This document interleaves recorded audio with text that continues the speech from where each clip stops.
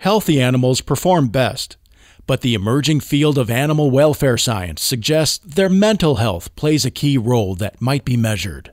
I think when animals are doing well, they're usually doing well in terms of a lot of the performance parameters that we want to look at. I don't think that's the whole picture, though. I think there's a lot of other things when we think about fear, distress, pain, or just even providing a pleasurable experience to an animal, I think is important. I don't know that we as an industry have done a very good job of being able to quantify that, and so I think we can quantify some of those performance indicators really well.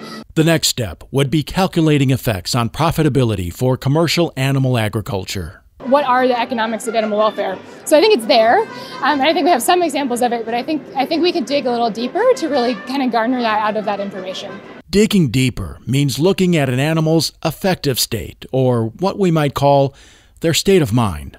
The science is there. I think we all, in our own experience, can identify that animals experience emotions. Certainly they express them differently than we probably do. But I think what's really important with animal welfare is trying to understand how can we measure that? How can we ask the animal how they're feeling in their environment?